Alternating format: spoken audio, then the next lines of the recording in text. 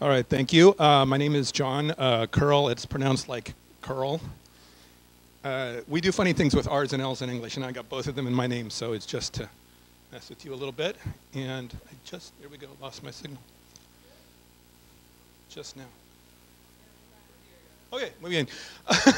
All right, so this is a talk about Miller, which you're going to find out about. It's a Swiss Army chainsaw, and I want to first of all thank my coworker Dirk Edelbutel, who you may know from our fame. He's invented the term Swiss Army chainsaw, and it makes me very happy. This talk is in English, pero si me permiten, es un sueño de toda la vida visitar a la hermosa ciudad de Buenos Aires, so thank you very much for having me. I'm in love already. I am a software engineer. My day job, I work at a company called TileDB, and this link here is the project that I work on. This is joint work with CZI, so Kate was in the room earlier.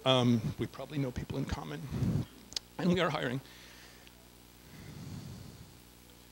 All right, so I've got, the meat of my talk is 2 slides. I want to go through in some detail about an actual walkthrough, but I want to tell you a little bit of the story about why does this tool exist? Why one more tool? And the answer is, esta herramienta se nació en una piscina de lágrimas. This tool was born in a pool of tears. So I'm not a data scientist, I'm not a data analyst, I'm a software engineer. It's what I do during my day job. And we have data files, and I kept seeing people grepping their CSV, and every time they did, it just hurt me a little bit, and I finally had enough. And so even though that's my day job, in the evenings, in my spare time, drawing a little bit on Laura Asion's talk, in my spare time, I came up with a tool for this. So grep and cut and sort, if you're familiar with these. Anyone? Yes? Awk said? Cool. If you don't, it's cool. There's 2 different audiences. But they're line aware, you know, and they've been around for 50 years, and they're awesome. And you can do so many things with them. They're just everywhere. They're universal. They're really good for lines, and they're really good for integer fields. So you can pick out column 7, and you can get the 9th line. But CSV has column names. That's why they're there. And sometimes you just want the column named something. Likewise, CSV files, you can have a new line embedded inside double quotes, and grep is going to see that as 2 lines. For us, it's 1 record. So that's really what it's about. So this started off about 2015. I wanted a tool that instead of, if you grep for purple in this file, you're going to find the lines that have the word purple in them. Well, they're data lines. The header's gone because the header doesn't have the word purple. Whereas using Miller with the CSV flag, if you look for purple, you're going to find the records that have the word purple. And for CSV, their key value pairs, the header is the same keys, and the values are the data lines. So you just get all the records. A little more detail if you switch to, so this is dash CSV using CSV format. You say your input is CSV and your output is pretty printed. And then you want to filter for color equals purple. That's actually looking at this color column and seeing if it is exactly equal to purple. And so that's really the high-level summary of why Miller exists, is to be able to do that. And if you were to just fall asleep now, that would be the primary payload of the why, and the rest is kind of the how. I also want to say, in case you think that I think there are not other tools out there, please don't think that, because there are a lot. There's XSV. You can build indices on your data, which Miller doesn't. You can have an index next to it. ZSV is like so fast. Just learned about it. There's tools that that interoperate with R, tools that do SQL, which Miller does not and will not. JQ is amazing if you don't know about it. The new shell I just found out about, and drawing on Karthik Ram's talk about life cycles, I think if it were today that I was inventing Miller, maybe I would just go with new shell because it's really cool. So you should check it out. And there's more tools. Data set, frictionless this morning, that Evgeny was talking about, is super cool IDE. And as you're about to find out, Miller is so how does Miller fit in with these, right? So how is it different? So first of all, unlike some of these like CSV TK that handle CSV, it's in their name, right? So Miller is multi-format from the beginning. I realized that you have these records in multiple formats, and it's really the same thing under the hood. If you can parse CSV into a list of records, do stuff to that list of records, or the record stream, and print it out as some other format, maybe the same format, you could reuse a lot of code. And so that's really what it's there for. It's got two parts. There's the things that are kind of the equivalent of sort and cut. They're just record aware. Like I told you earlier, that it knows about column names and things like this. And there's also an awk-like programming language, which I won't touch on much today, but it exists. So the real, the heritage is the Unix toolkit, the Unix pipe. It runs on Windows, not to worry, and Mac, but with just, it's basically a record-aware command line tool. So in terms of barrier to entry, if you're not familiar with the command line, that's going to take some getting used to. But if you're familiar with the command line, then you'll just like, oh, it does that. It should be pretty much a lateral move. You don't need cloud infrastructure. It's just a single binary that goes on your laptop. And you don't need anything else, and no dependency problems. It's free and open source. And it handles bigger than RAM data, so people use it to handle hundreds of gigabytes. Miller does streaming when it can, so if you want to sort a data set, it has to load it all into memory and then sort it and write it out. But if you're just doing something like filtering color equals purple, it'll just go through this little working set. So people definitely use it for out-of-core processing. That's one of the reasons I invented it. I should also admit, there's a saying that telling a software engineer that there exists a tool to do X is like telling a songwriter that you don't have to write a love song because there's already songs about that, right? But like, no, the songwriter says, I want to write that one. I want to write this one. And Miller's just a lot of fun, so I won't lie. Installation, just really quickly, basically, it's been ported to a bunch of different operating systems. If you can install it on Windows or Mac using Brew, Choco, Yum, the things you know how to do. I did want to say one little caveat, which is older distributions have older versions. So if you get like some Red Hat something from 2020, it's going to have the version of Miller from 2020. So if you click this link here, you can find out how to get the current version, which is 6.7. All right, so this slide is thanks to my coworker Aaron Wolin at TileDB. He suggested, but this is a lot of words, so don't read them all. The point is, I'm going to drill in on a couple things like cut and sort. And he said, why don't you let everybody know there's a lot of options? So basically just know that there's more than I'm telling you about. So there's the ability to reshape your data, do all sorts of bootstrap sampling and kind of pivoting and things like this. And there's a bunch of functions for data cleaning, like stripping white space and removing commas and removing dollar signs and all that kind of stuff. Just know that you have the option. I'll let you get out a magnifying glass and read that later, but all right, cool. So yeah, so this is the meat of the talk, is this slide and the next one. And so what I wanted to do is just walk really quick through looking at a CSV file, which should be news to no one in this room. And just some site CSV files. At this organizations-1million.csv, it's just a CSV file. And by the way, it's fake data. So what do I want to do when I'm looking at data? I have a new file. What is it? So the first thing I want to do is see what it is. So at the command line, you might do head-n2. For Miller, you can do head-n1. That'll be just the first record. So that's going to be the header line and the first data line. And of course, it's scrolled off to the right. So it actually goes out to about here. So one of the reasons that I have multiple formats is like JSON is a file format, but the other ones that you might not recognize, like the pretty print and XTab, which stands for transpose tabular. It's not my best naming ever. It's actually kind of a silly name, but now I'm stuck with it. But all it means is the format in which input is CSV and output is this transpose tabular, where you have columns going down like this, and the data lines next to them. And if there were another record, you'd have a blank line, and then more of those, just paragraphs. So it's a really nice way to look at data. So here we have, now we know what the data looks like. So there's organization ID, the company name, again, completely fictional, country description, so on and so forth. So what can I do with that? So just a couple random things. So again, saying Miller-CSV. There is such a thing as a .millerrc file, so if you get tired of typing --CSV, you don't have to. You just put it in your home directory and say, I'm doing CSV unless otherwise specified. You don't have to type that every time. And from this, and grouped by country. So Basically, this is like the system unique command. I just want to see how many countries are there. There's 243 countries. Or I want to see how many there are in Argentina. So it's a little more interesting. There's the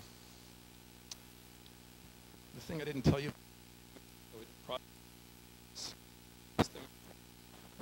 Things like filter or unique. Prints the as much as it can. There's another. It's kind of like a pipe. It's called these streams of data parsing. But I can just do things within the same invocation. So I want to do unique -c. Which means are there any alphabetically head top. So we have Argentina 10th alphabetically. So that tells you there's 1,070.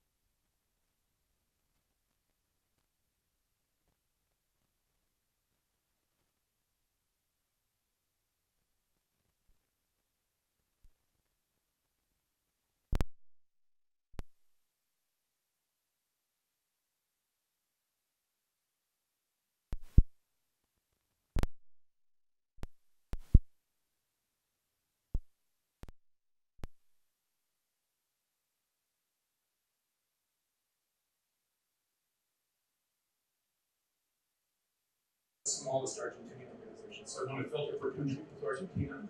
And then items are cut, and as you can see, there's a dash X. Just means cut out this column. I don't want to see the index in an organization ID right now. Just not today. And I also want to remove the country column that's already filtered for it. So that's just the same thing, the same column on the columns. Remove it from view. And then I want to sort numerically by number of employees. And then I want to reorder the column names. And reorder is one of my favorite words because what this does is it lets you take a column. In this case, I'm going to take the name and the number of employees on the column. Right. So what you can do with reorder is you can put column names up front and everything else after that, or you can put them at the end.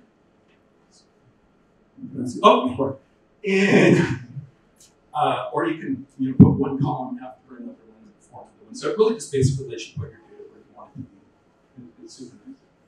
And then again, look at that. So this shows our 10 companies are the 10 smallest number of employees. And then the last sort of technical example I want to show going from CSV input to JSON format. And I want to do something else. I just want to filter for countries Argentina. Cut out the column name because I think this. And then I want to put something new in there. And so this is me using the DSL. This is a small example. I want to put provenance, a column called provenance, and I want to make it a map or an object. Which is the conference is CSVconf 7, and the when is just timestamp. And run that into a file, and I do that, I get a megabyte and a half of data. And then when I look at it, I do here, I'm going to do Miller-JSON because this is JSON file. I want to look at the first two records, and you can see that there's the data that was in there, except as I modified it. There's also new stuff in there.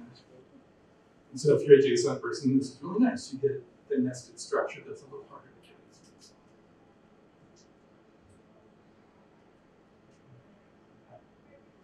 And I guess this is close to the end. So thank you very much.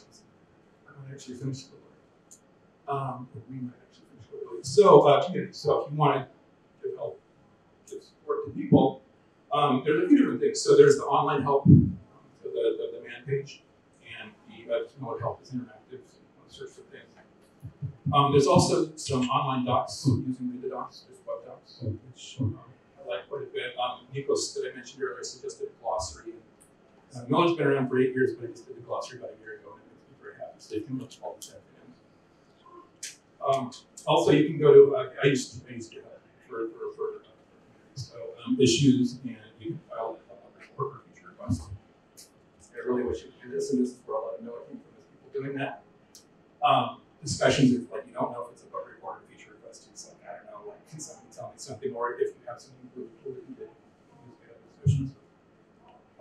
In particular, this, if you go to the discussions and this talk, I'm going to put the slides there. Actually, they're already there. And if there's any other sort of movies. So now you know how to say help wanted. If you didn't already want to know this. There's a lot of feature requests. So what happens with Miller is people ask for features, and if they're easy, I'll probably do them. And if they're not, they kind of go on for a while. Miller's open source, and just like Arctic and Laura were talking about, time is the most precious resource. If you're a Go developer, I would love to chat. Also, anybody that does single cell biology, I would love to chat with you. So or I'd love to chat with anybody, regardless of those.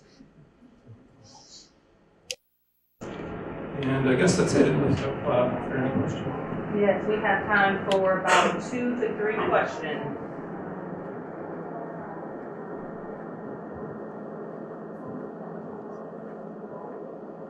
So thank you, nice work. It's a really useful tool. I really like that.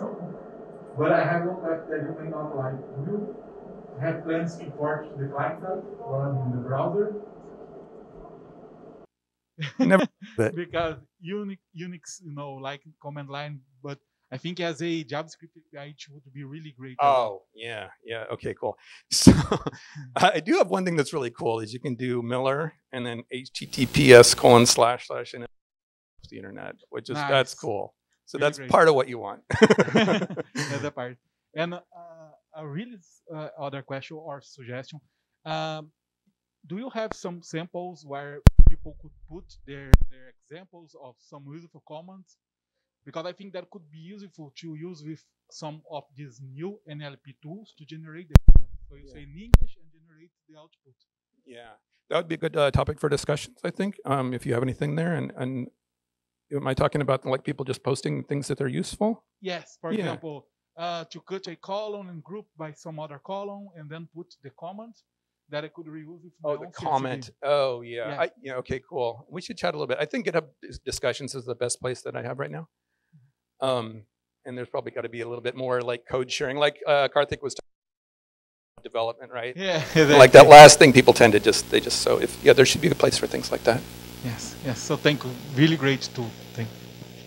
We have time for one more question. Okay. For the other person, I think that it's very useful to put all useful commands on command line 2 or cheat.sh. That I always find things like this. I want to point out that I was astonished about how well you and other people in the project answer a question I posed on Unix Stack Exchange. So I really want to point out the kindness. I for example, suggest to move the documentation to read the docs. It was me. It was me, and you was very kind in the answer and on the questions and all the things, and it was really a good time. It's a very difficult command. I'm used to grep to AW key and set. This was tough. So I want to ask 2 little questions. If you are thinking to add to CSH autocomplete, it's very useful It's very useful to have a autocomplete on such a lot of options and commands. And the other question, if there any performance difference between, for example, using Unix sorts, cats here than doing with pipes in the traditional way. Yeah. So let me take those in let me take in order 1, 3, 2. So first of all, thank you about the community. That's always been my hope, that it's a kind place, and I'm really glad to hear that. I also want to point out Andrea, because he's really all over Stack Overflow. So if you ran into Miller, it was probably him, and he's a contributor there.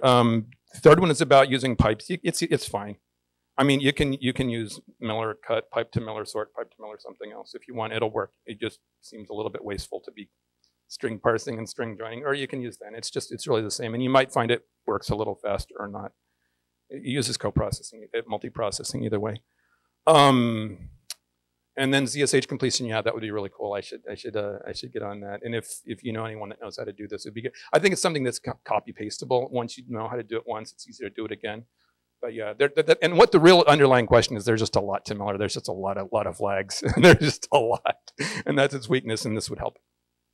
All right, thank you, everyone, and let's give John a round of applause.